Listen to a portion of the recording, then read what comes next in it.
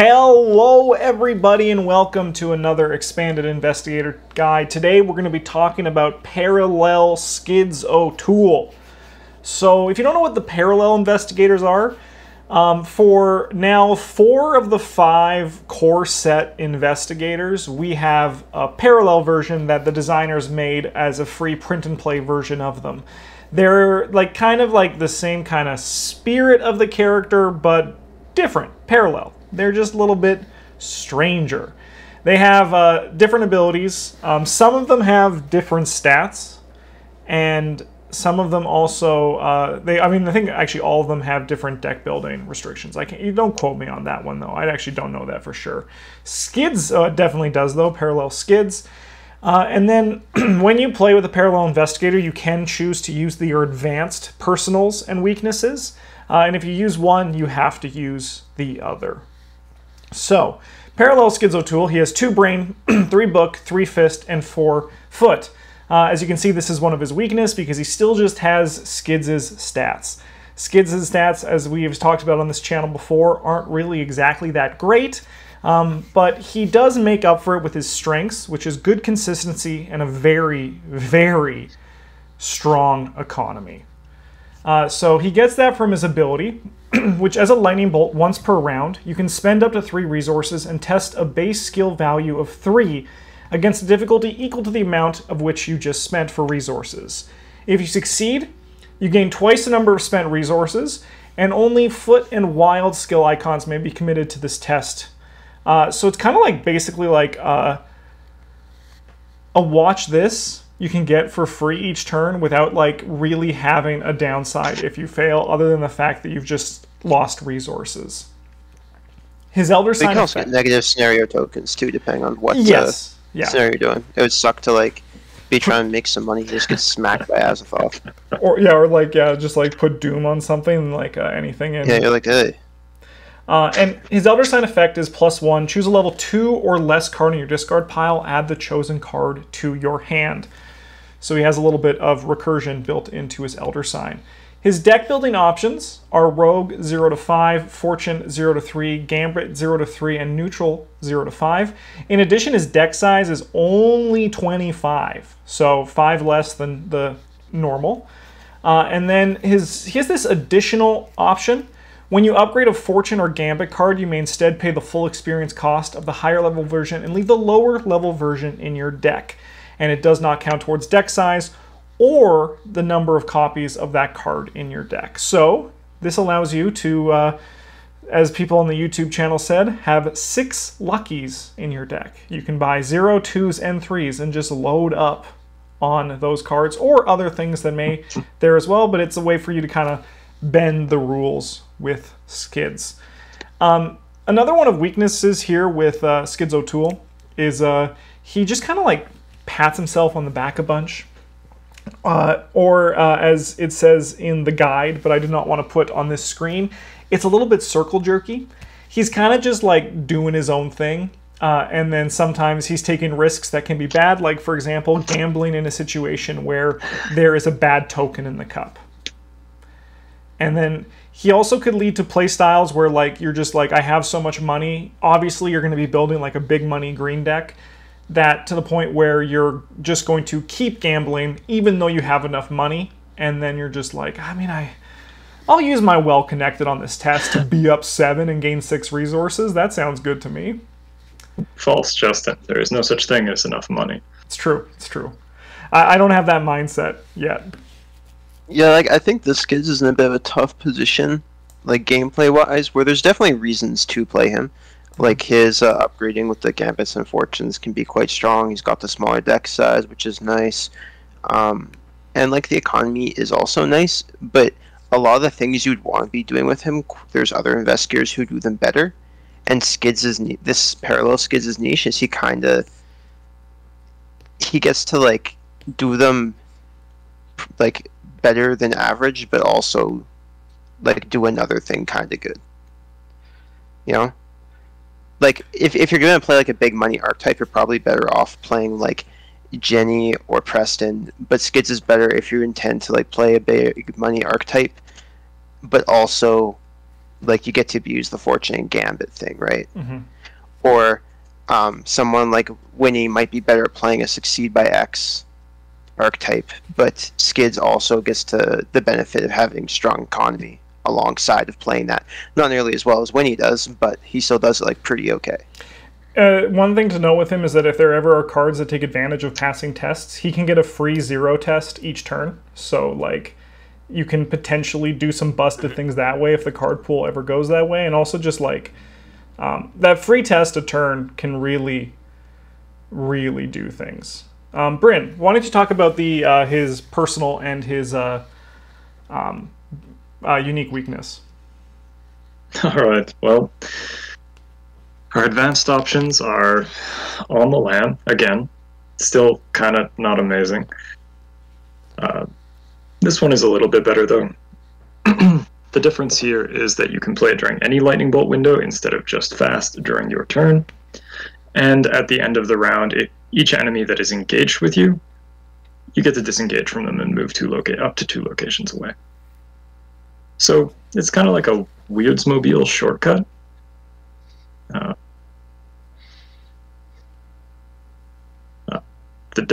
Like I don't think it really matters one way or the other which set you pick, because the upgraded weakness is still Hospital Debts, which was already one of the softer ones in the game. Mm-hmm. Where we get to, as a lightning bolt, we can move a resource from our resource pool, like maybe some that we've won from gambling, up to 3 times per round. And when the game ends, if Hospital Debts has fewer than 9 resources on it, you earn 2 fewer experience for this scenario. Hospital Debts is one of the main reasons that it is one of the softest ones in the game, is that punishing your experience doesn't actually hurt you that badly. Like, you can definitely just choose to eat it, especially in the later scenarios of the campaign. Secondly, with our small deck size, it just sits in play. It never goes to our discard pile. Ever. We draw it, we put it into play, it just stays there even after we've solved it. Roland wishes he got to do that. Yeah, he really does, doesn't he? Yeah. Mm-hmm. Yeah, so anyway, either one could be good. They're both, like, it kind of doesn't really matter. My personal opinion, I think that upgrading them is, playing the advanced ones is better most of the time. Because what the Hospital Debts is, only costs 3 more resources, and for the reasons that you outlined, like, kind of doesn't matter. Mm-hmm. And then your On the Lam also, like, actually does something. Yeah, I suppose it does turn On the Lam into a card that isn't just a glorified skill card. Yeah. You've got other uses for it. It's almost it's like an elusive.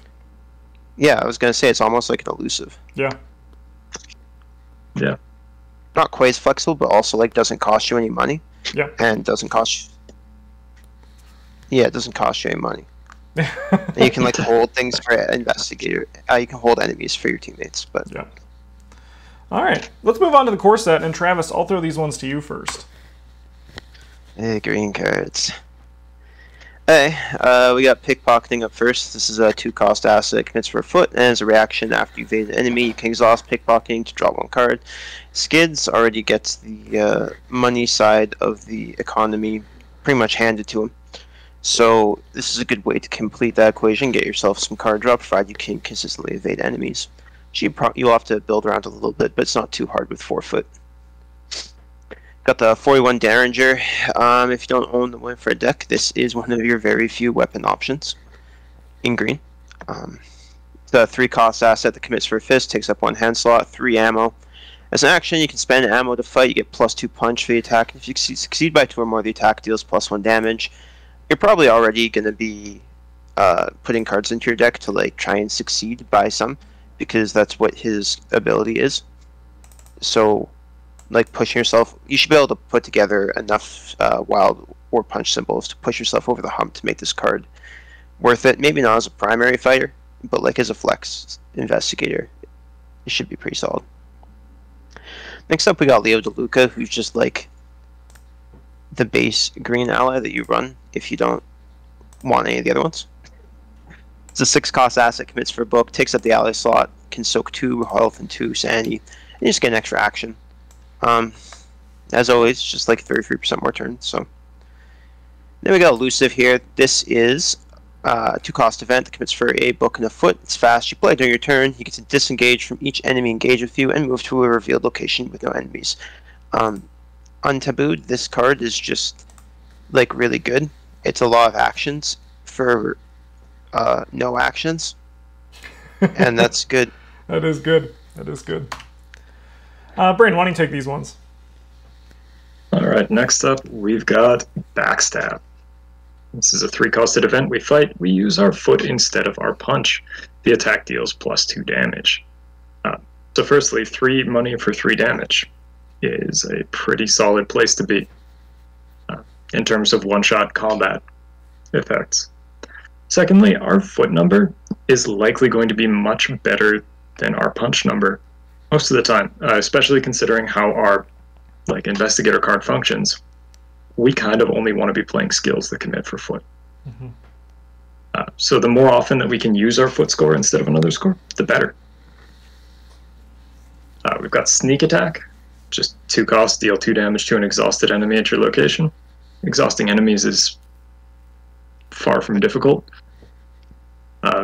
especially playing green, and it is just testless damage. It's a way that we can contribute to the game rather than just being like, look how much money I have. That is nice. Yeah, that is nice. That's preferable. It's I'm dying. I have 23 money. I have enough money that Dario gives me plus brain and book. I'll kill you. No, we got Opportunist. This one commits for a wild, and we can only commit it to a skill test we are performing. Imagine that. We can't make somebody else be opportunistic. Mm-hmm. If you succeed by 3 or more, you get to return Opportunist to your hand after the skill test ends instead of discarding it. Most of what this one does is probably going to get thrown at the base skill test that you get to make with your Lightning Bolt effect, because it's a wild symbol. Mm-hmm. And you probably shouldn't be too obsessed about getting it back every time. If you get it back once or twice, that's worth. After that, doesn't matter. Emergency cash. It's just money. Yeah, but it also, emergency cash in Parallel Skids, it ain't 3 money. It's a chance at 6 money, baby. So you're saying there's a chance. Yeah, I'll roll the dice. I'll roll them. Always, man. I didn't say this at the start of the video, but if you see this little elder sign on a card, that means it's part of our staple series. You can find links to those videos down in the description below where we talk about them in greater detail. Speaking of staples, we got a bunch of them here. We got Guts, because Guts is just, brain tests are good. And, 2's not as bad as 1. Like, this gets you to 4 with Skids, which is, not bad. It's not great, but it's not bad. We got Unexpected Courage, which helps you boost up any test, as well as when you roll the dice to see what your ability does. And the same with Manual Dex, as Bryn said. You're going to be using your foot for the majority of the things you do. And it works for both your ability card and also just for evasions, which you're going to be doing as a rogue character. Our first non-rogue card that's a fortune is Look What I Found. It's fast, play after you fail a skill test by 2 or less while investigating to discover 2 clues at your location. You have 3 books, so odds are you'll probably fail if you wanted to. Like Skids is in that spot where he can fight, or he could get clues, depending on how you build him.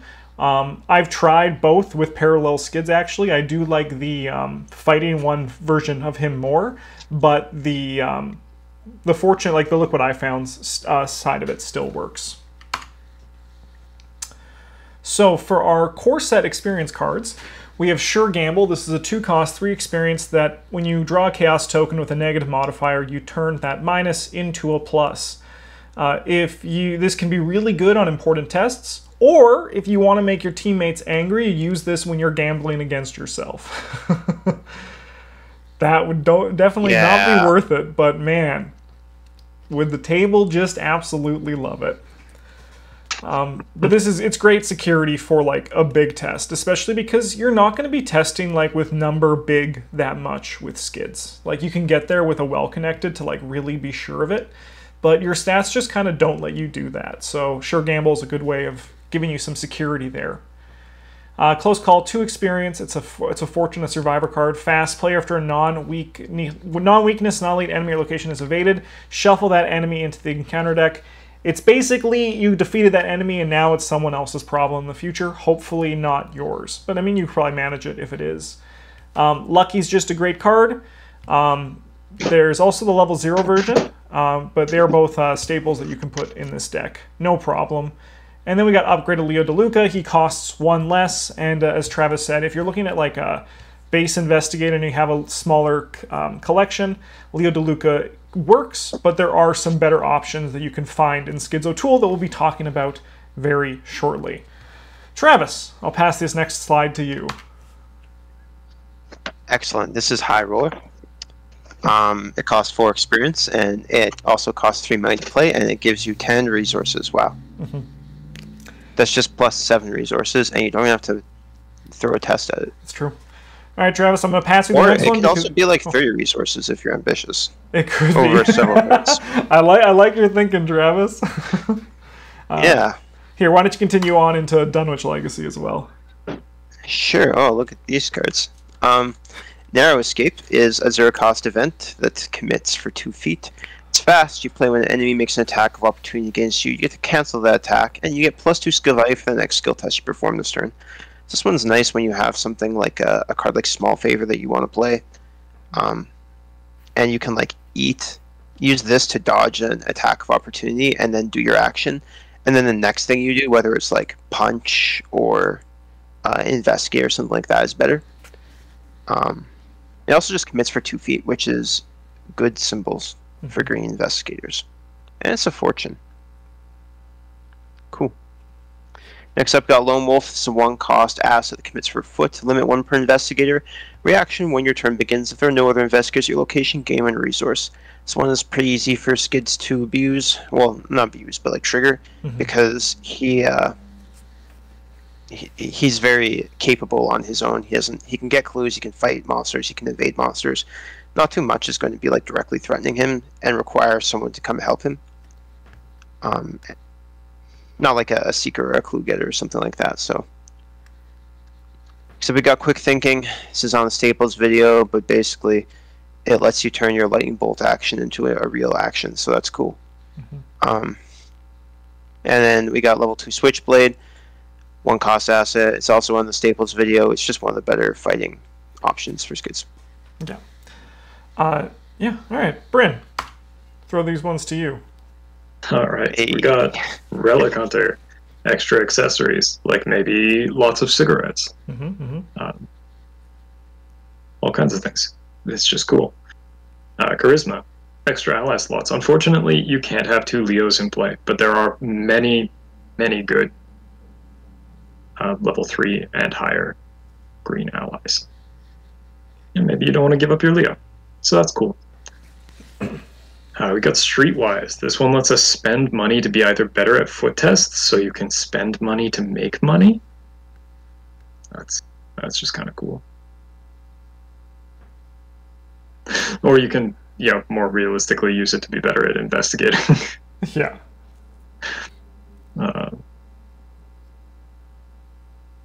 It's a permanent. It's just strong. We got Upgraded Opportunist. If you are playing with the Opportunist route, you almost definitely want to upgrade this as soon as possible. The difference here is that you get to return it if you succeed by 2 or more, and instead of 3 or more. And 3 or more is tough. 3 or more you got to make happen, but 2 or more, it's already given you 1. Yeah. And one thing we should also probably talk about briefly that we missed in the thing, and it kind of relates to Opportunist, like being 2 up is like where you want to be on standard. Like that's kind of like where you're expected to go on a test. So this is now putting you 3 up and then you'll be fine. This Skids does get worse at higher difficulties, especially because the cup becomes more difficult. So just something to be aware of with this guy. Bryn, you only got really 2 cards there, so why don't you keep going? Okay, you get 1 more card. Very generous, Justin. Yeah. We got the Ace in the Hole. So this one is level 3. Just kidding, it's exceptional. It's actually level 6, more or less. Wow. But it's 0 to play, fast, only during your turn. you can take 3 extra actions this turn. It's just free, take another turn. Yep. Real strong. Which is good. Yeah, very strong. Yeah. All right. Let's move on to the Path to Carcosa. And I got Watch This. This is a skill that commits for a brain, a fist, and a foot. Commit only to a skill test you're performing. And additional cost, you get to spend up to 3 resources. And if you exceed by 1 or more, gain twice that many resources. So yes, I'll say it because I know all of you are thinking it at home. You can use this on your Lightning Bolt ability to gamble twice in 1 action. Whoa, and then you draw the autofail and Travis frickin' yells at you, man. Can confirm, I've been there. Yeah. Yeah, I don't recommend, even though that is funny, I don't recommend it, right? Like, the thing about Skid's ability is that you use it just as it is, right? It's just like a small little, like, even just like gambling with 1 resource to be 3 to 1, you're up 2, you'll gain money, right? Like, that's good. With Watch This, you can be a bit more ambitious because, like, if you're testing your foot, you're now at 5, right? So you're more likely to succeed by 1. You don't want to, like, double dip on this, on his ability. Watch This is more for, like, other things when you're just starting out. We got Daring Maneuver, fast. Play when you would succeed at a skill test. You get +2 skill value for that test. This is like good for the succeed by 2 build if you wanted to go with that. It also does provide some security, like if you are doing Watch This, and it also commits for a wild, which helps you for your printed ability on your Investigator card. Then we got Cheap Shot. This is a fight, and you add your foot value to the skill value for this attack. If you succeed by 2 or more, you automatically evade the attacked enemy. You know, you get a fight at 7. And that means you're probably gonna succeed by 2 or more. Also, it costing 2 is just like really not a problem for Skids. He makes money like he makes money. That's what he does. Then we got Dario. He's a 4-cost ally. Soaks for 2 and 2. And while you have 10 or more resources, you get +1 brain and +1 book. And as an action, if there are no enemies at your location, exhaust him to gain 2 resources. Dario seems like, you know, he'll be easy to get there. And yeah, in this Skids, it actually is pretty easy. Like, you can get to like 12 or more resources by like turn 3 pretty quickly with this guy. So like, you could get him activated. It's just a question of, is this the ally you want? And is he like maybe a placeholder for some of the much better level 3 allies that we have coming for Skids in the next few slides? And Bryn has he has a relationship with Dario that's they're not exactly friends anymore. They were for a tiny bit, but not anymore. Is that right, Bryn? I'm not okay with the idea of paying 14 to buff 2 of my stats 1 time. That's fair. That's fair. Not anymore. All right, Travis, these ones are yours. Yeah, lockpicks. This is your level 1. This is one of the green staples and is a premier way to get some clues and succeed tests by a lot. We got Sneak Attack level 2. This costs 2 to play. Commits for Book Fist, and deals 2 damage to an enemy not engaged with your location, as opposed to level 0 version, which only gets exhausted guys. This one's particularly useful for just like drive-buying an enemy that one of your other teammates is holding. Or if you play a card like Stealth or On the Lam that allows you to just disengage from an enemy but not technically evade it. This is another way to turn on this card. We got level 2 Pickpocketing. 2 to play. Commits for 2 feet instead of 1. This one is fast, and after you evade an enemy, you get to exhaust it to either draw your card or gain a resource. If you succeed by 2 or more, you get to do both instead. You're probably already planning to pass quote-unquote foot tests by a fair amount because of Skids' ability, and this does that too. So that's good. Next up, we got the 41 Derringer. This is the upgrade version of the core set card. 3 to play, 2 experience, commits for a foot and a fist. Still has 3 ammo uses, still takes up 1 hand slot. As an action, you get to fight, you still get +2 for the attack. And to succeed by 1 or more, the attack deals +1 damage. And once per turn, if you succeed by 3 or more, you get an additional action this turn. This one isn't like that much better than the level 0 version. Basically giving you an additional action sometimes. It's a nice quality of life upgrade as you get into the later game, and you can if you're really focused on fighting, you can bump your fist score up high enough to trigger that semi-consistently. Heck yeah. All right, everyone say it with me. Key of Yeez is good. Good. It's good. Good. We're going to say this is the new Guts, just so everybody on YouTube knows. We're going to say this. It's a lot shorter than Guts. I like that. Me too. All right, Bryn, why don't you take us into the Forgotten Age? All right. We got you handle this one. It's a zero-costed event. You get to play it after you draw an encounter card. Somebody else drew it. You get a money for it. 2 brain bad. We got Lucky Cigarette Case.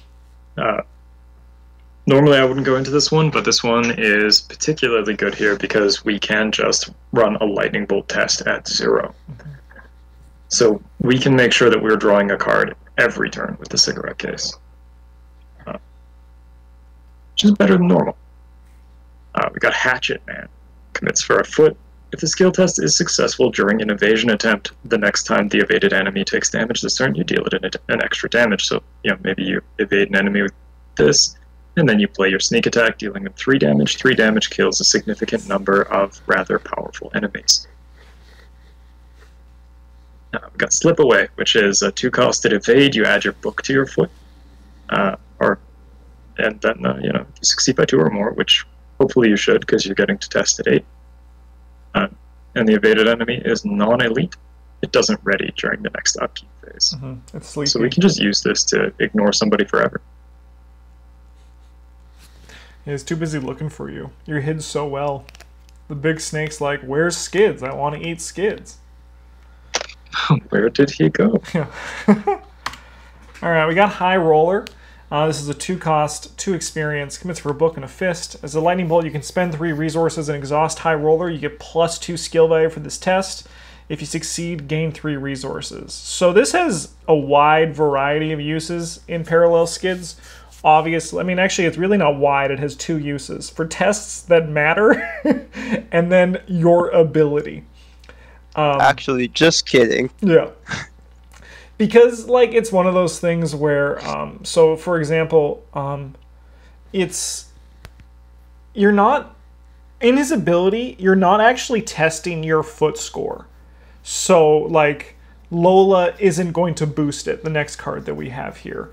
So, you're always testing it at 3. So, if you use something like High Roller, you're now testing it at 5. It does cost you 3 resources to do it, but then you can just kind of ensure you're getting more money, right? Money begets money. That's kind of the philosophy with the second half of all these cards do, because you also still want to function on actually playing the game. But if you ever, if there's nothing for you to do, because you're an enemy Skids and you're frick it, let's just gamble like crazy. High Roller helps you do that. Here's the first ally. She is a staple. This is some of the 3 experienced ones we were talking about it, but just she's very good with Skids here. If you want to be on the clue getter side of it. There's also Delilah, who's going to come in later, who helps really well with the offensive side of Skids. But with this one, you get +1 foots here at 5. 4 book is also a good number. You can get a lot of 2 shroud locations, no problem. And now you can also spend the money you got just doing your own thing to discover clues at your location. And there's also nothing stopping you from getting that charisma we talked about earlier and just getting both of them, right? And then you could kind of just use your money for whatever is best in the moment. We got Skeleton Key, which actually happens to work very nicely with Lola Santiago. So you get to attach it to your location. It costs 4 experience because it is exceptional. And then when you attach it to your location, you set the attached location shroud to 1. So now just for the cost of 1 money, which really doesn't cost you anything, you can just grab a clue off your location. It's juicy. Then we got All In. This is a fortune. Commits for 2 wild, and if this test is successful, draw 1 card for each point you succeeded by to a maximum of 5, and then shuffle each weakness drawn by this effect back into your deck without resolving it. While Skids is very good with money, he is not as good with, cards. So, apart from Lucky Cigarette Case, as Bryn talked about, which is a good way of getting cards, this is another way you could do it if you really wanted to load your hand up. Bryn, I think these are yours. Wow, we're really on Circle Undone already? We're killing it. We got There's like money not that top. many cards. They're good in skids compared to other investigators. This is mostly true. This one is fast. We play when we would start a skill test. We get to make it a money test instead of whatever type of test it was before. Our skill value is equal to the number of resources we control, like half of them, rounded down. Yeah. So you can take any kind of test you want and just trivialize it because it doesn't matter. You're rich now. Rich.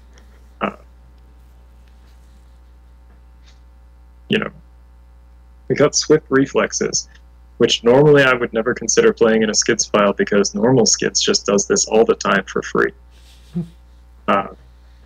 It's a 2-costed event. It commits for 2 feet, which is not nothing. Fast, play during any investigator's turn, except during an action. Immediately take an action as if it were your turn. It does not count towards the number of actions you can take each turn. So it's just do a thing. Anything. At many different times. We got well connected.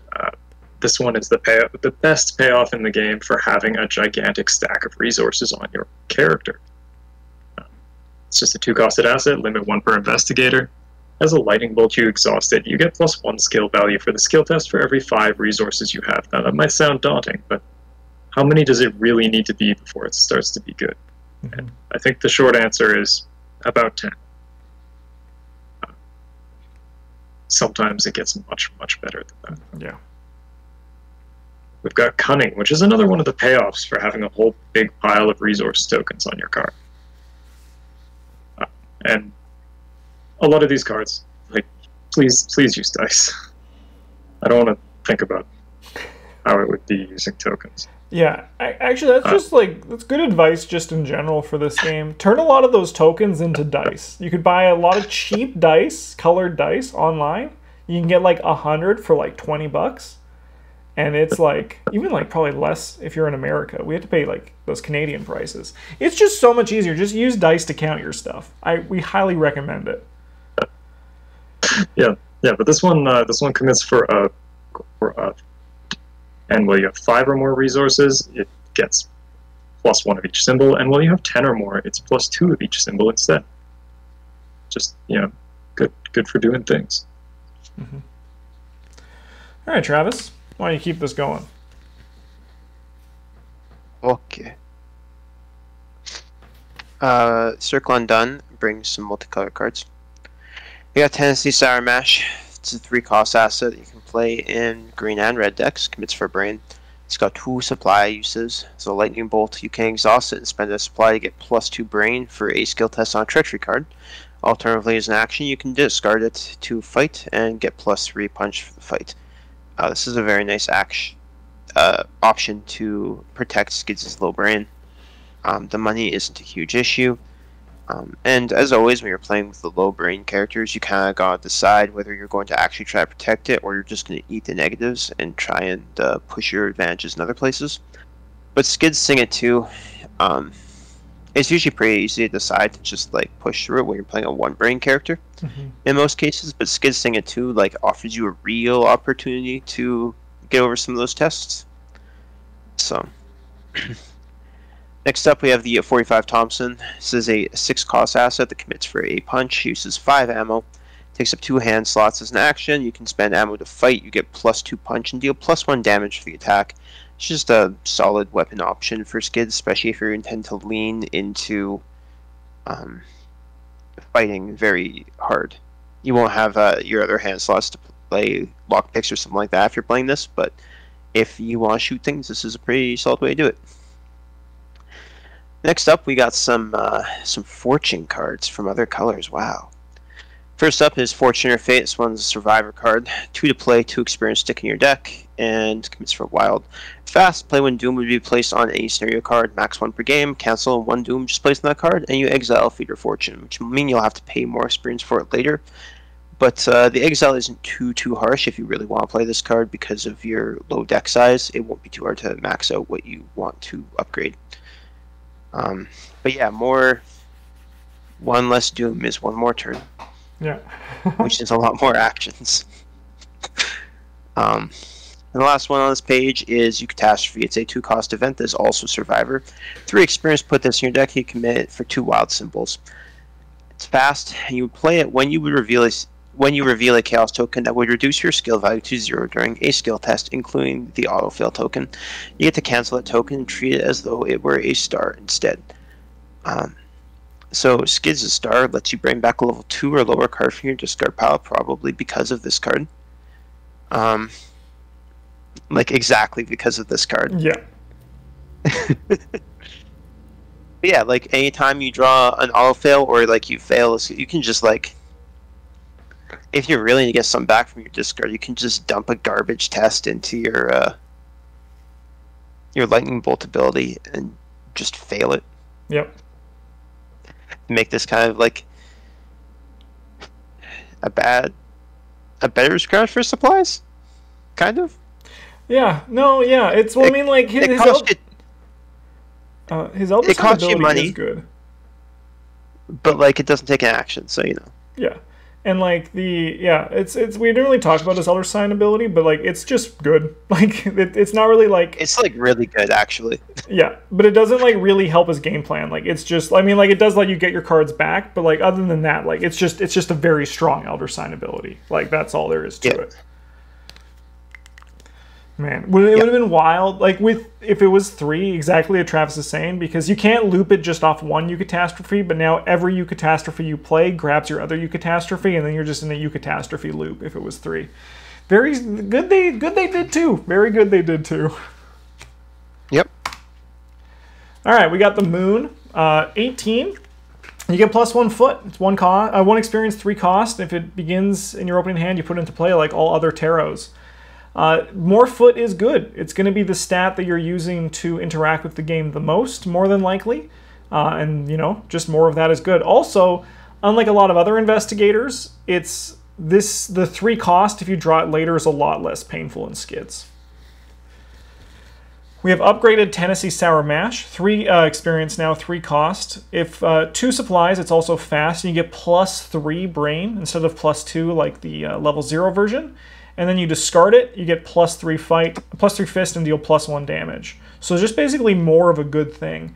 And it makes it so that if you are planning the route where you actually do like want to try and stop the Mythos deck, this is a very helpful tool for Skids getting there. It puts them to 5 brain, which is very nice. Upgraded Thompson as well. It's 5 cost, 3 experience, spend 5 ammo. When you spend an ammo, you fight, you get +2 fist and deal +1 damage. If you succeed by at least X, you may spend 1 ammo to deal this attack's damage to another enemy or location, where X is that enemy's fight value. So you can kind of just tunk through enemies. The flavor is incredible. They've absolutely nailed it, I suppose. And if you do want to do the Thompson as your game plan, this is something you could upgrade into. Yeah. That one's also real good with the Sure Gamble. Yeah, oh yeah. Where you're like, -4, how about kill you? And you! Tunk, tunk, tunk, tunk. Another day, another dollar. This is a permanent 3 experience. You begin the game with 2 additional resources. If money is your plan, this will be helpful to get you there. However, this is not a priority upgrade because you're honestly... First turn, you're going to get to 6 pretty easily because you're just going to spend a resource. Your first resource should just be like, all right, let's flick a coin in the pot and see if we can turn that into 2. So it's not a priority upgrade, but it will be helpful later on if you do want to get big money quicker. All right, Bryn, go to you. We got Scrounge for Supplies off, talked about in hushed tones. Just get a card back. Mm-hmm. Level 0 card back. Yeah. Who's counting? Scrounge for Supplies. That's who. We got Gregory Gry. If you like to gamble...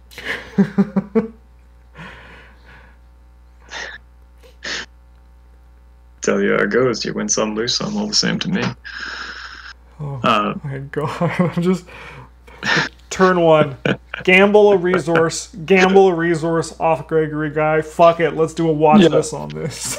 Yeah. Right? Yeah. He starts with 9 resources, uses 9 resources, 3 costs, soaks 1 meat, 2 brain. As a reaction, when you initiate a skill test, you can spend up to 3 resources from Gregory Gry. If the skill test succeeds by at least that much, you gain that many resources. Tell you a secret, he's really bad at gambling. You're like, hey, I bet I could flip this rat off of a thing into another thing, and he's like, nah, you can't do that. 3 money says you can't do that.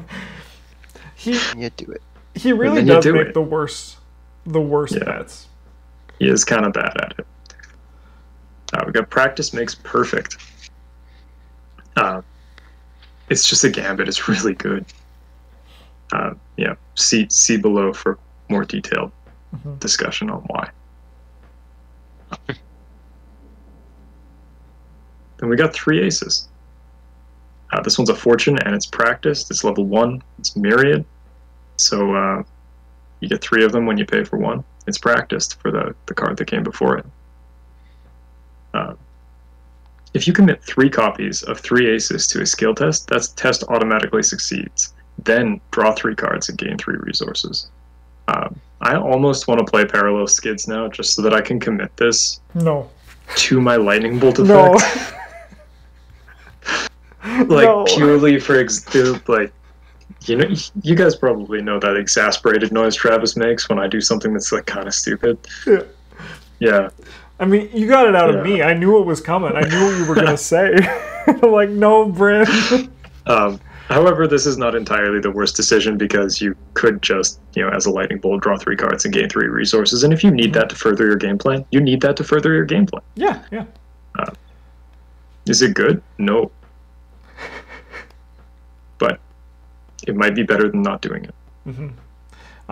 This is also something that you could then, if you're in a pinch, you can commit one of these, and then if you have a catastrophe, hey, that 3 aces is now back in my hand that I spent earlier. But with practice makes perfect, especially, you can really assemble, and you only have 25 cards in your deck. You'll get there no problem. No problem. Travis, I think it's your turn. So I'll pass this one to you. First up, we got Surprising Find. This is a fortune, and it doesn't actually have a ton of synergy with Skids, but it's here because he can play it. It's a 1-cost skill that commits for a wild. It's myriad, and when you search your deck and Surprising Find is among the search cards you can put into play in your play area, you must commit to the next eligible test you perform. If that test is successful, draw 1 card, maximum researchability per search.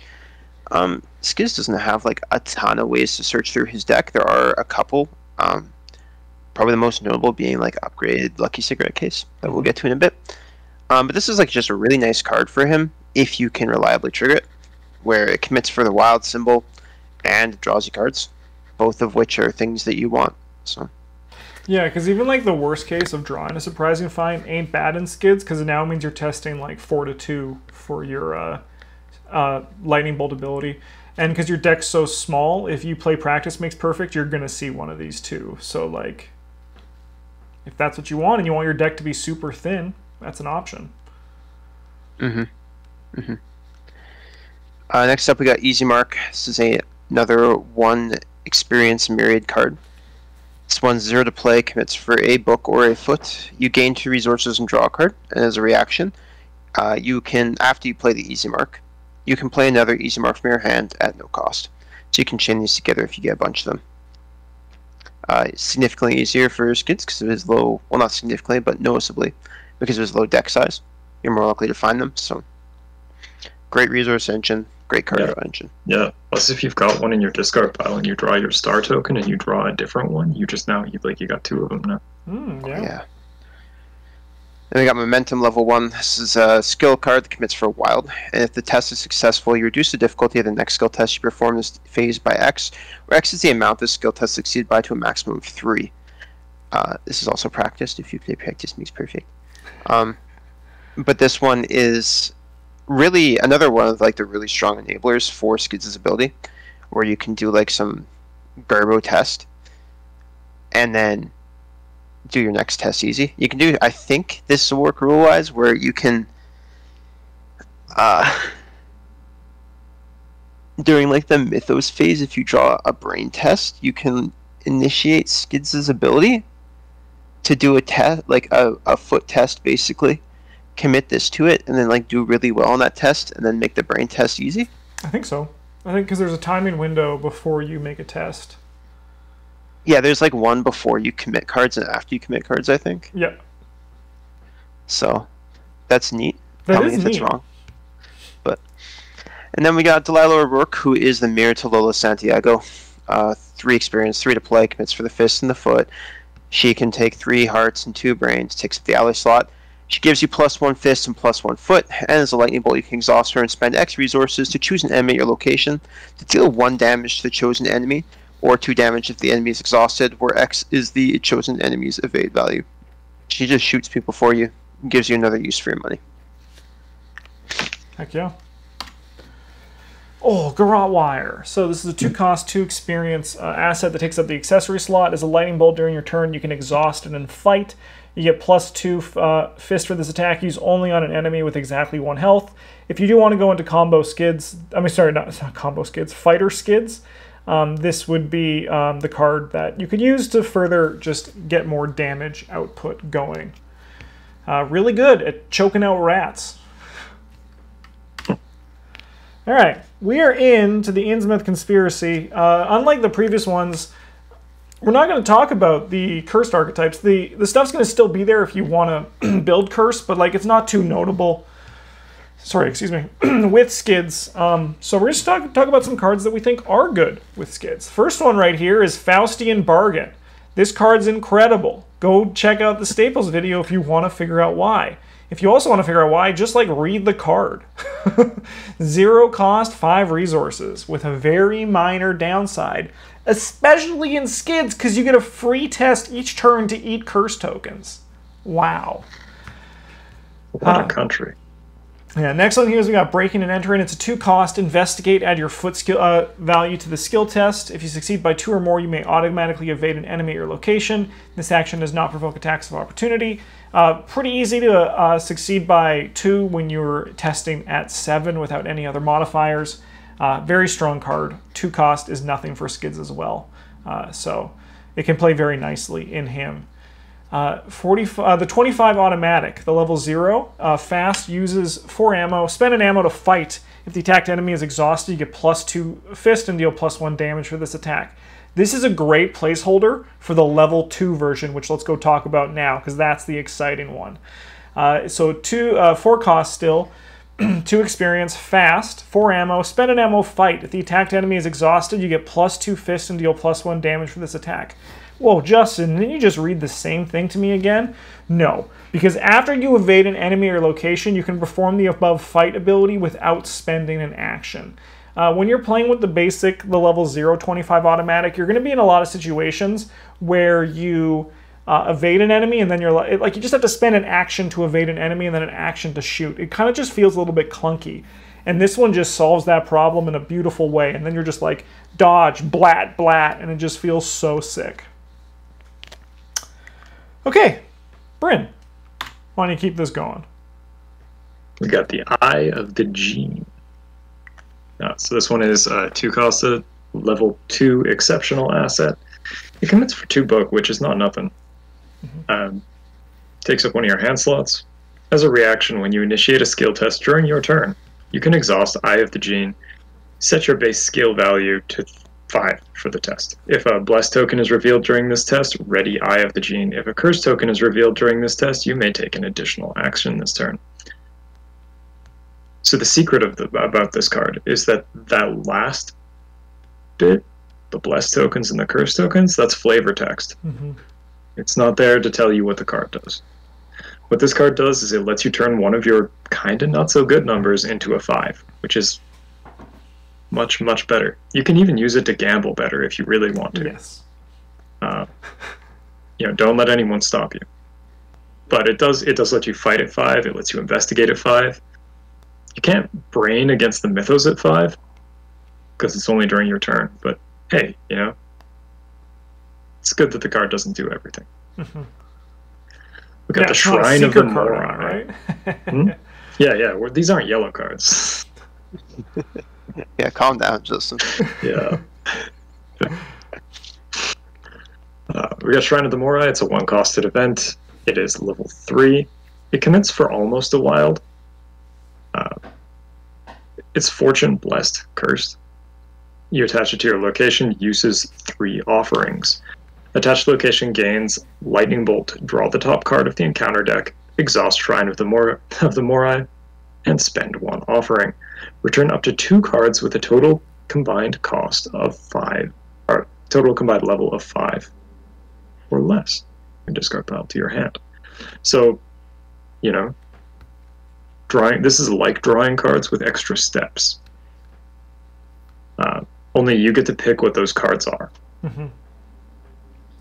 And I just want to throw this out there. But almost any combination of 2 luckies is going to be level 5 or less. Yeah, there's only one true. of them that isn't. That's true. And how many luckies do you really need to be playing in a single scenario before it doesn't matter what the game's doing? I think the number is 3. Yeah, like it's actually not as high as you might think. Yeah. All right. Let's move on to Edge of the Earth. And Travis, before you take these ones, I'm just going to say for everyone watching at home, we haven't played with these cards. We're still, so if we're like reading them slowly, we're learning with you. So just, Travis, why don't you talk about these 4 cards? Yeah, these are green cards from the new set. First up, we got 21 or Bust. This one's a Fortune and a Gambit, so it must be good in Skids. Because you can play both of those. This is what we call ban, like he's just filling space. Yeah. One at a time, you reveal tokens from the Chaos Bag until you choose to stop. You treat each symbol token as a 5, the autofill is a 10, and the star is either a 1 or 11. And if the combined total of these tokens, ignoring the actual number ones, of course, is 18 or less, you gain 4 resources. If it's 19, you get 5. If it's 20, you gain 6. And if it's 21, you gain 9. Whoa. And if it's more than 21, you get nothing. Yeah. Because you bossed. Yeah. You're just playing poker. Blackjack. Blackjack. You're playing blackjack. Blackjack is poker. What's it's blackjack? not. That's blackjack. No, blackjack Yes, is not poker. Is it not just a derivative of poker? No, No. it's its own game. No, it's its own game. Okay. It's a His math gambling game. cards are all like basically the same. Yeah, they're all the same thing. Yeah, the difference is you're not actually playing against another man. You're playing against the deck and like doing math to make sure that you know when you're going to win and not. Yeah. Okay, whatever. This card's like fun. I don't think it's that good, but like it's fun and it's what Skids. You're already gambling, so why not? Yeah. Yeah, do it. Yeah. Next up, we got Scout Ahead. This is a 1-cost event. It commits for 2 foot. It's an insight and a trick. You can tell this card's going to be good because it's an insight, which is the yellow subtype. It's a move action. You get to move up to 3 times. Enemies do not engage you during this movement. You just go where you need to go. Dude, that's so much shade. You know how this green card's going to be good because it's actually a yellow card. Yeah, I mean, look at 21 or Bust. It's a Fortune and a Gambit, dude. Yeah, no, but Scout Ahead is an incredible card. In like 1 year's time, when we're doing these videos for other investigators, this is probably going to have the Elder Sign on it for a staple. Yeah. Yeah. Yeah. Next up, we got Underworld Support. This is a permanent. Limit 1 per deck. You purchase it only at deck creation. And your deck cannot include more than 1 copy of each non-weakness, non-signature card by title. You reduce your deck size by 5. I personally think this card is exceptionally neat in Skids because it lowers his deck size by 20%, from 25 down to 20, which makes you very likely to be able to draw into powerful, exceptional cards in your deck. Yeah, and it also doesn't... if you do go into multiples of the Fortune or Gambits through his additional options, it doesn't override the Underworld Support either. You can still only have 1 copy of Lucky Total. Yes. Yes, that makes sense. But and the last card we have here is level 0 Ethereal Slip. This is a 2-cost event that commits for a brain and a foot. It's a spell and a trick. You choose a non-elite enemy at a revealed location but 2 locations away, and you swap places with that enemy. This is like a fun card. In most cases, running something like Scout Ahead is probably going to be better for you, but this one does have some niche applications to it, like if your clue getter.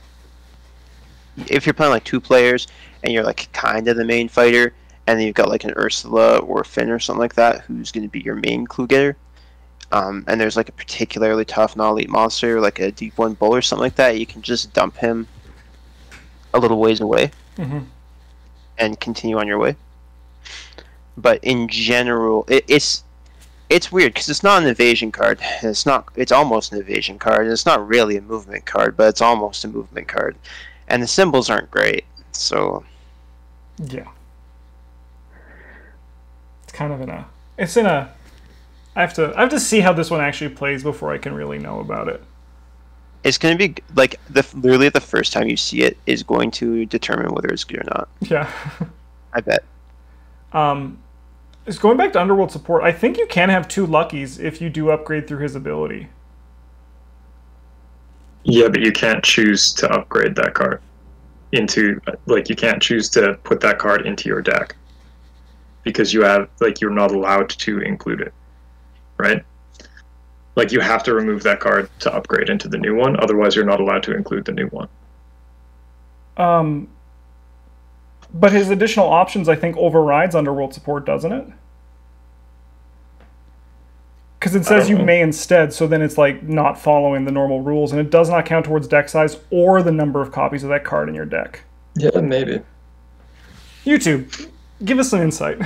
Because I actually don't know for sure. That's just my reading, but... Help. Yeah. Send help, please. Alright, we got Hit Me. This is a 1-cost Fortune Gambit. Fast, play after you reveal a Chaos token during a skill test. Reveal an additional Chaos token, switching its minus to a plus. If that token is a Skull token, you automatically fail. There's that weird Skull token synergy in Survivor that we've only seen on a few cards. And behold, it's the anti-Jim. Yeah. What does Jim hate? Jim hates gambling and baseball bats. Yeah. Cards, just more of the, like, kind of like that, sure gamble, but just, like, less sure. Just kind of more just gamble, right? More gamble, less sure, yeah. We got Black Market. Excuse me while I read this card. This is a 1-cost 2 experience. Play at the start of the investigation phase. 1 at a time, reveal cards at the top of any investigator's deck until exactly 5 cards have been revealed. Set those cards aside out of play. While set aside, any investigator may play any of those cards as if they were in their hand. At the start of the next investigation phase, shuffle each of those cards set aside into its owner's deck. That card sure is neat and fun, but I don't think it's particularly good. So... But I'm excited. What are you talking about? Because Skids makes lots of money and you can use to pay for things. This is like one draw 5. I'm very much looking forward to Bryn playing this card, though. I think that's going to be fun. Yeah. Our ultimate goal here is to play Pete before Justin gets to. No. All right. This next one here, Counter Espionage, is going to be great in Skids O'Toole. So play when you draw non-weakness Treachery, cancel that card's Revelation effect, and draw the top card of the encounter deck. This card costs 2 and it's 1 experience. It also commits for 2 brain, which is not as like if you need to, but you also could just like cancel the card. When you play it as well, you can increase its cost by 2 to change the encounter deck to your deck, and when you play Counter Espionage, increase its cost by 2 to change you to any investigator. So basically for 4, you can just turn a Treachery card into you just draw a card instead, which is nice. You could use this on other people, but that's not really the green thing to do. You kind of just want to like keep yourself safe. Then we got the upgraded Money Talks. It's 2 experience now. When an investigator at any location initiates a skill test as opposed to just you, and instead of the skill type indicated, it's a resource skill test. You base skill value is equal to half of your resources in your resource pool rounded down, and then you draw a card. Sweet. Yeah, just more Money Talks. And it's for any investigator, and it's your resource pool, so it's like you can help people with your money. So then you can help someone and be like, look, my money did something. It actually helped. And, you know, feel good about that. Bryn, I think it's you. All right, we got Moxie level 3. This one commits for 2 brain or 2 float, which are both quite reasonable things. It's 0-costed, fast, limit 1 composure in play. We get +1 brain and +1 foot. Now, admittedly, +1 brain I mean, like, the difference between 2 and 3 is, like, we're still going to have to do something else to make it better, but we don't have to do anywhere near as much. And speaking of something else, we can spend resources from our resource pool to get +1 brain or +1 foot.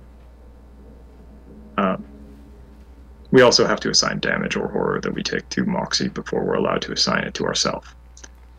But that's okay. 0 fast for a 3/1 soak is, even if that's all it did, that'd be pretty alright.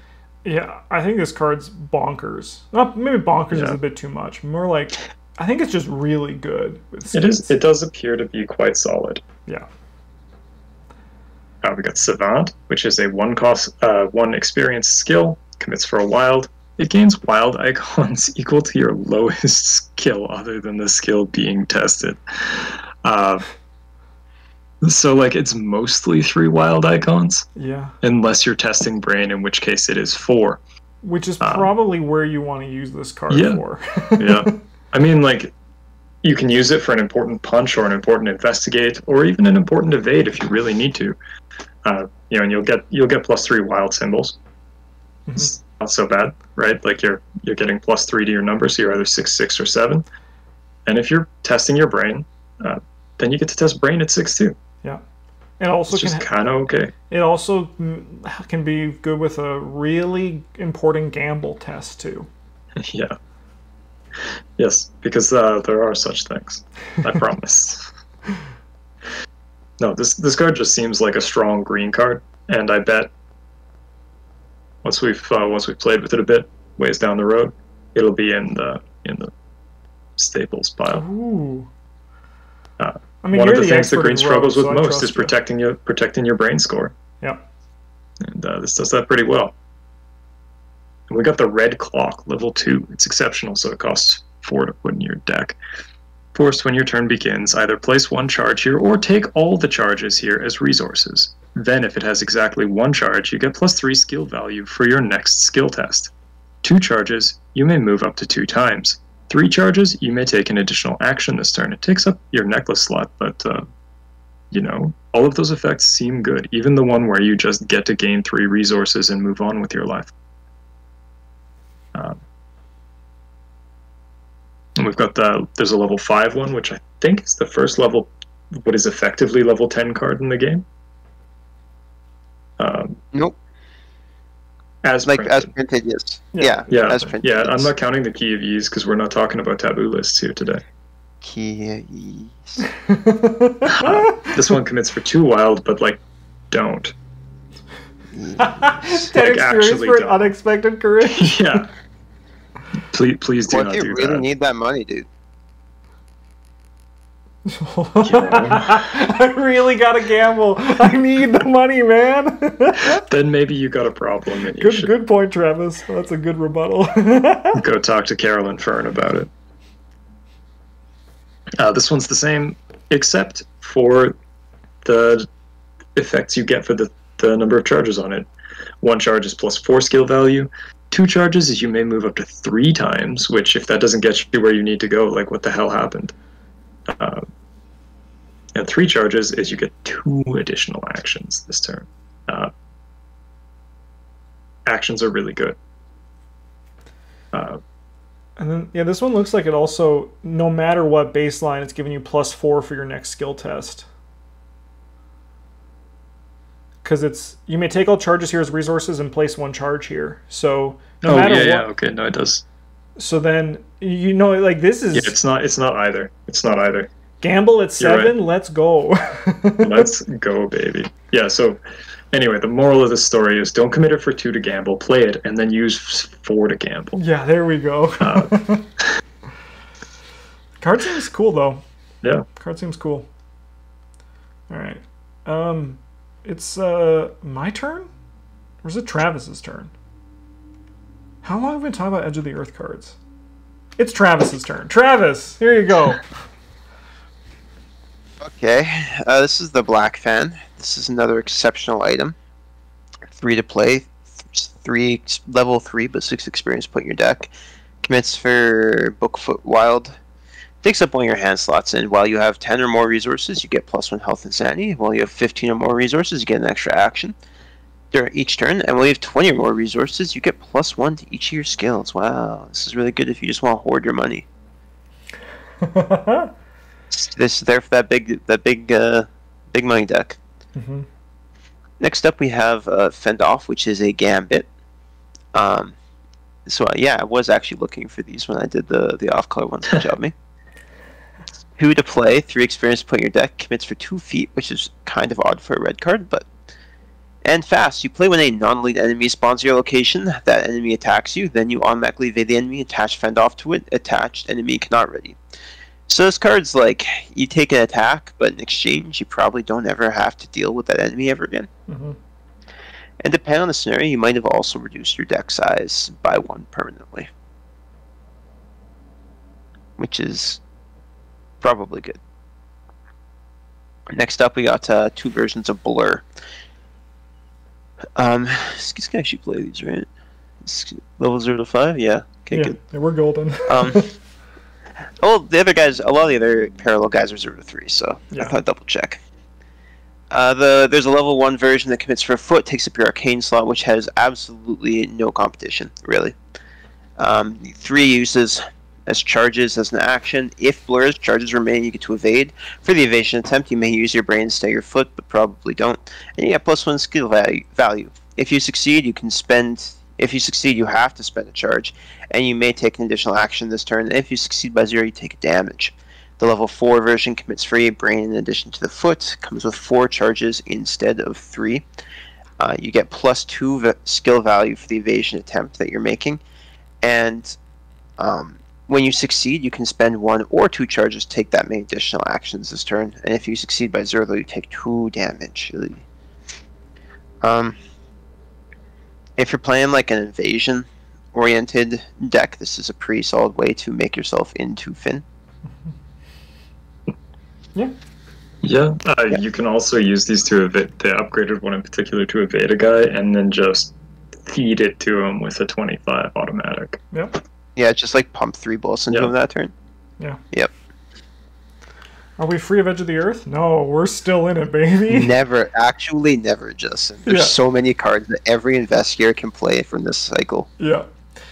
We got upgraded Ethereal Slip. It's a 2 experience now, 1 consequence for Brain Foot. Choose a non-elite enemy at any revealed location and swap places with that enemy. So if 2 locations weren't enough for you, especially on big mapped scenarios, this can be pretty nice. Then you also have a reason if you need to get back. So just, once again, this one we're kind of still like, we'll see how it works. But that much movement is pretty powerful packed into 1 card.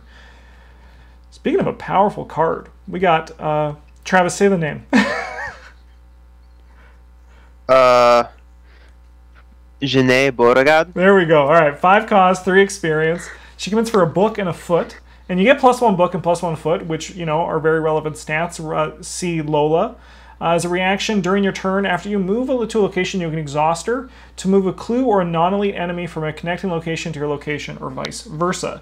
How strong she is in Parallel Skids kind of still remains to be seen, but I think if you are building the clue skids, this is another good tool, especially like if you have like, it's expensive, but money doesn't matter to you. Her and Lola Santiago, you now have 5 book and 6 foot. You also need a charisma, but you're going to buy a charisma if that's your plan anyway.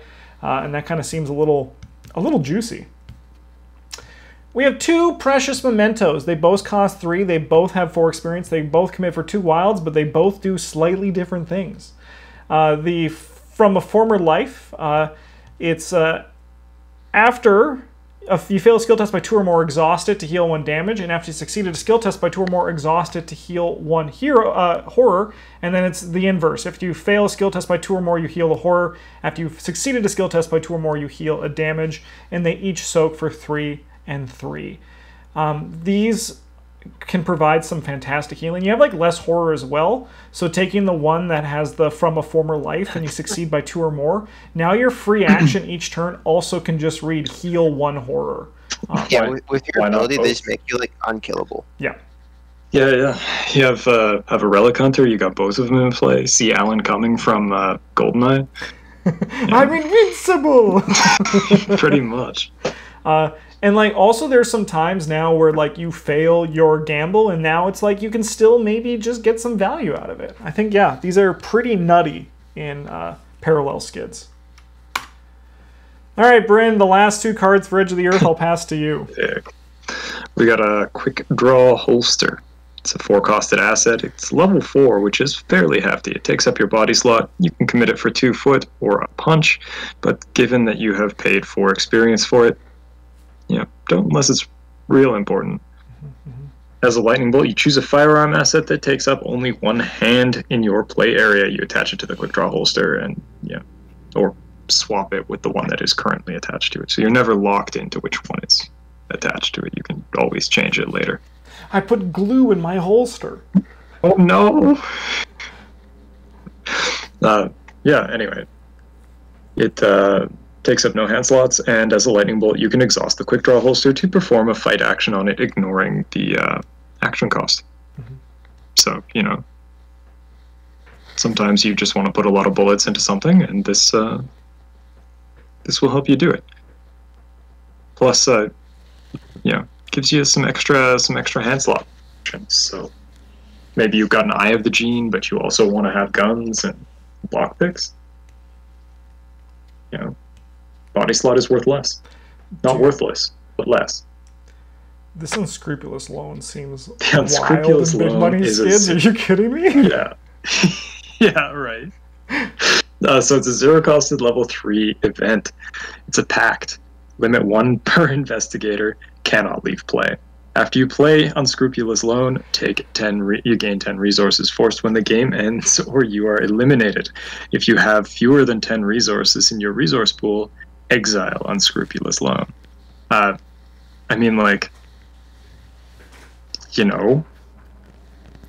money's a lot of money. Yeah. Which also, on the downside, 10 money is a lot of money. But you're playing green cards. You'll figure it out. Yeah. Yeah, this card's like super important for the big money Fizz or Skids archetype. You can, it just jumpstarts you to like the tier 1 of the fan.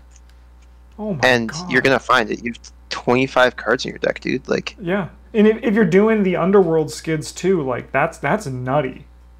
Yeah. Even if all you're doing with this card is playing it, putting 10 resources on it, and being like, I'm never spending these. These are just always in my pool. Yeah, because now your well-connecteds are also like on and going. It's not valueless. Wow. That's going to be nutty. I also like the headcanon where it's like good Skids. He's taking this loan out to pay his mom's hospital bill as opposed to using it to gamble. I swear, Mom, this is for you. Roll the dice. Let's go. All right, Travis, why don't you take us into the return 2 boxes? we got level 2 Hard Knocks from the Return to core set. This is 0 to play, commits for 2 punch, 2 fist, and Lightning Bolt. You can spend a resource to gain a fist or a foot for a test. It's the level 0 ones at this point, I'm pretty sure, basically unplayable, provided you have like a decent sized collection. But this is still a pretty solid option, just as a money sink if you are doing those kinds of tests consistently. Mm-hmm. And even if you don't have the money when you draw it, it still commits for good symbols. Next up, we got Hot Streak level 2. It's a bit of an intermediary, and by that I mean you can just play both because your Skids parallel, I guess. It's Fortune. This one only costs 2 resources or 2 experience to put in your deck, and it costs you 5 resources to play instead of the 3. And it still gives you 10 resources. It's sweet. It's a lot of money. Next up, we got level 3 Stealth. This is a 2-cost asset that is level 3. Commits for 2 feet. As a lightning bolt during your turn, you can exhaust it to evade. The chosen enemy gets negative to evade for this evasion attempt, and if you successfully evade the enemy, you disengage from it, but do not exhaust it until the end of your turn. The enemy cannot disengage with you. This is a very selfish way to get away from enemies, but it is very good at triggering certain effects that care about evasion or not being engaged with enemies. It's a very consistent way to do that. Lastly, we have... Well, actually, there's one more after this, I think. But this is the Knight of Swords, level 3 tarot card from Return to the Circle Undone. This one costs 3 to play, or like all tarot cards, if you start with it, it's free. As a reaction, when you succeed a skill test, you can Oh, you don't have to exhaust it. You just get +1 skill value for test. So you always succeed by at least 1. And you may discard Knight of Swords to get +3 instead. The always succeeding by +1 is really nice with some cards like Blur, so you'll never ever take damage from it. Yep. You just always succeed by 1 more. So many green cards are like, did you succeed by enough? Yeah, like Travis's favorite watch this. Yeah, this isn't even unique. You get 2 of these babies in play because you're playing like Moonpender or something like that, and your opportunists never go away unless you fail the test, and you're always getting extra actions, and your Gregory Gries are always chumps. Yeah, they're always chumps. Your 41 Derringers are always firing off extra actions for you. Like, oh baby. Next slide, please. Yeah, no, sorry. I was just looking at Hot Streak again and just being like, how the heck does Faustian Bargain exist? Oh my god. Alright, we got Well Connected level 3. 2 cost, it's a condition. Limit 1 per investigator. Exhaust it, you get +1 skill value for the skill test for every 4 resources you have, and you can spend 2 resources to ready it. Strong. Yes, if you want to play Well Connected level 0 and you're going to get value out of it, you might as well upgrade it because it like just gets better in every way. It's usually how upgrading cards goes. That's the hope, yeah. Yep. All right, I'll keep us going into the starter deck boxes because I only just There's not too much here if I remember correctly. Yeah, no, it's pretty... We're close to the end. We're almost through with Parallel Skids. We got Upgraded Liquid I Found, 2 experience commits for Book Foot. After you fail a skill test by 3 or less while investigating, which happens to be your number, you get to discover 2 clues from among your location and connecting locations. So just like just following that thought process of Well Connected, an upgraded card is better. This one's just better all around. So if you want the base one, it's part of your strategy, you want to upgrade into this. It's also a fortune, so you can even keep the base ones in your deck still with Parallel Skids, because he's cheating. We got level 3 lucky. This is a staple. Going back to that comment earlier, 6 luckies, you can do it. Wow, so many. Yeah, it's just more of a very good thing. Never fail a test again. Never again. Copycat. This is a 3 cost skill commits for a wild. After you commit Copycat to a skill, search the discard pile of another investigator for a skill you can commit to this test, and commit it. After this test ends, place that card on the bottom of its owner's deck. Just take someone else's stuff and do something cool with it. Sounds kind of fun if you wanted to do that, right? Could potentially open up some things to kind of like bust a few things for a skill test or 2, which is kind of fun. It's a gambit. It is a gambit, yeah. Then we got Daring Maneuver, the upgraded one. When you would succeed a skill test, it's 2 experience. You get +3 skill value for this test and draw a card. So if you want to be on the succeed by X, this will help you do it even more consistently. Bryn, why don't you take these guys? We got Upgraded Cheap Shot. So this one is a 2-costed event. We fight. We add our foot value to our skill value for the attack. If we succeed by 1 or more, we automatically evade the attacked enemy. If we succeed by 3 or more, we return Cheap Shot to our hand at the end of the turn. So, like, you know, our punch number and our foot number are both pretty okay. We probably don't need too much to be succeeding by 3 fairly consistently. Especially if, I don't know, we've got like some Knight of Swords or something. I've got the Mauser C96. Good gun is good. Probably one of the best one-handed green weapons in the game. It's why it's the only gun that made our staple video. Yeah. We got Slip Away. This one is the same as the Cheap Shot. Same difference as the Cheap Shot to the level 0 is what I should say. It's 2 cost, evade, add your book to your value. If you succeed by 1 or more and the evaded enemy is not elite, it doesn't ready during the next upkeep phase. If you succeed by 3 or more, you get to return Slip Away to your hand at the end of your turn. Again, we've got a pretty good book score. We've got a pretty good foot score. Succeeding by 1 or more is not a challenge. Succeeding by 3 or more is very doable. We got Manual Dexterity. This is like one of the best cards for cheating and gambling in the game. Commits for 3 foot. Max 1 committed per skill test. If this test is successful, you get to draw 1 card. 2 cards instead if it succeeds by 2 or more. Sick. Yeah, kind of just, I mean, like, it's obviously not a priority upgrade because you need to be buying the cards that make your deck do things first. But you use your foot score for a lot of things. All right, are we free? No. No. Almost. Bryn, why don't you finish these ones, because Sure. Travis is going to have to do the deck list coming up. We got the Lucky Cigarette Case level 3. This one commits for 2 brain. And like before, I wouldn't normally go too much into detail with this, but with this card, the difference is that you get to look at the top X, where X is the number you succeeded by. You can just run a free difficulty 0 test every turn. Yeah. Like, Yep. Yeah. That's nice. We got the upgraded Backstab. It is actually, same as the first, except that if we succeed the attempt by 2 or more, we get to return it to our hand at the end of the turn. It's a fairly solid fighting option, a little on the expensive side, but, this next guy kind of fixes that. We got Chuck Fergus. He's a level 5 green ally. He costs 3. He commits for symbols, but do not. If you have included him in your deck, this is possibly the worst decision you could make. What if I already have one in play, Bryn? Well, that one might die. And if you're playing with him, you need him. What if I'll die? Well, then To a you test. should probably die. Okay. If you got a pick. Travis will remember this. Yeah. Anyway, he doesn't actually have any passive buffs or anything. What he does have is a reaction where when you play a tactic or a trick event, you exhaust Chuck Fergus to choose 2. That event gains fast. That event costs 2 fewer resources to play. Or you get +2 skill value while performing a skill test during the resolution of that event. So we can use this guy for, if we're playing Backstab with it. We can fight it fast. We can fight paying 1 and getting +2. There's all kinds of things you can do with this that are really cool.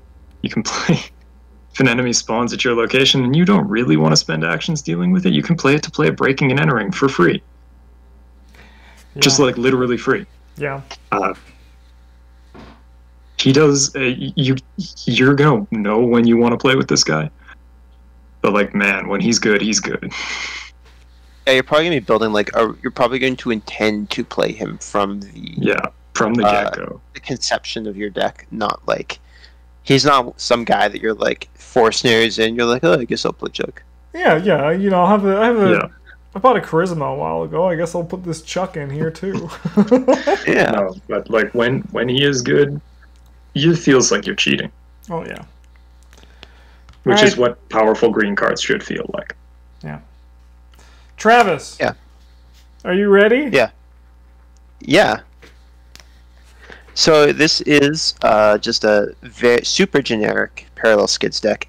Again, it's intended to be able to go in multiple different directions. If you intended to build towards a certain archetype, you could probably build a little bit better level 0 deck for that than this one. But this is one that you could just start with and maybe change out 1 or 2 cards and it'd be pretty acceptable for anything. We got lockpicks and the Mauser, so you can actually do things. That's pretty important. Getting clues and fighting enemies, both good things. Got Lucky Cigarette Case. As mentioned several times in the video, card draw is the thing that Skids kind of struggles with a little bit. Well, at least he struggles with economy-wise. We got Gregory Guy. I chose to put this guy in the deck, even though he is not the best green ally. But Leo Luca costs 6, and there's a lot of other expensive cards in the level 0 version of this deck. Lots of other assets you want to be playing. And he provides a little bit of soak, but also, gives you more money. Got 2 copies of Tennessee Sour Mash, and this is one of the concessions to Skids' low brain. And it'll help you. You don't need to pass every brain test. You're going to fail some of them, of course. But, you can't afford to be frozen for your most games. You can't just sit there and have 1 less action every turn. That'll lose you the game. I beg to differ. It'll lose you the game. And then we got 2 copies of Well Connected for that big money archetype. If you decide you want to move into that, this is a great way to capitalize on just having money, as well as to help mitigate his brain score a little bit. 2 copies, you handle this one. This is like the other real concession to Skids' the last one to his brain, where you can just give away bad brain cards and make someone else deal with them. 2 daring maneuvers. Just commit for 2 foot most of the time. They also help trigger your succeed by stuff, including your lightning bolt if you really need that money. 2 lucky, because it's arguable lucky's probably like the best card this Skids gets to play, and like being able to play like 6 copies of lucky in your deck is a very strong reason to be playing Skids over other investigators. At the start of the video, I mentioned that like he does everything, like he does a lot of the green archetypes pretty good, but not as good as another investigator. And this is like, so you need something else to like justify playing him. This could easily be that thing. On the lam, because we have to. 1 copy of Cunning is like just a little bit of support for that resource archetype. And like, to be honest, that could be pretty much any other card. That could be a Unexpected Courage. Like, it could actually be anything. Yeah. But he has a deck size of 25, so I need 1 more card. Yeah, you need a 1-0. Yeah. We got Manual Dexterity and Nimble, because those are like foot boosting cards. Which is your Lightning Bolt ability. You can commit foot stuff to that. And I believe, yeah, you can like use Nimble to cheese a free move action out of your Lightning Bolt, which is pretty sweet. Yep. You can use Nimble to cheese so many free move actions. Yeah, I mean, like, you don't have to spend an action on it, right? Yeah. And then Quick Thinking is Quick Thinking is real good. Kind of a controversial question, Trap. So why did you choose to include hospital debts and a random basic weakness in this deck list? Well, if you check the backside, if you're choosing to play with the Parallel Skids deck building stuff, it actually says you have to include those in your deck, Justin. Dang, I thought you were just like, flexing on us. On the lam. If I could not play on the lam, but also not play hospital debts, I would. Yeah, yeah. Yeah, so you can check the deck list down in the description below. In addition, for everyone who's still watching now, I just want to say thank you for watching the video, and a huge thank you to all of our patrons. It's been 2 weeks since the Patreon launched, by the time you guys watch this, but it's only been 1 week in our time, in YouTube time. And we've doubled in that time for our patrons, and I just want to say thank you so much. And if you want to support the channel, you can check the description link for our Patreon, and you can get cool things such as voting and inputting on the order in which we release certain videos, as well as getting some exclusive videos occasionally on the channel. And then also when we run Patreon game nights, you can join us and play with those as well. I say mostly just we're going to be doing a test run. I'm going to be running some Eldritch Horror with some of our patrons. So if you want to play Eldritch Horror, you should come check out the Patreon page and give that us a little support. In addition, it also just helps the channel and helps us make more videos. So thank you so much, and thank you for everyone who's watching. Like, comment, and subscribe if you haven't already. We love you, and as always, I guess next week we're going to be here with Diana Stanley, so that's going to be fun. She's our next expanded investigator. We actually know these in advance this time, as opposed to me just on the day of being like, who do I want to make the slides for today? So next week we'll be doing Diana Stanley. We'll see you guys then. Have a good one, and as always, GG's.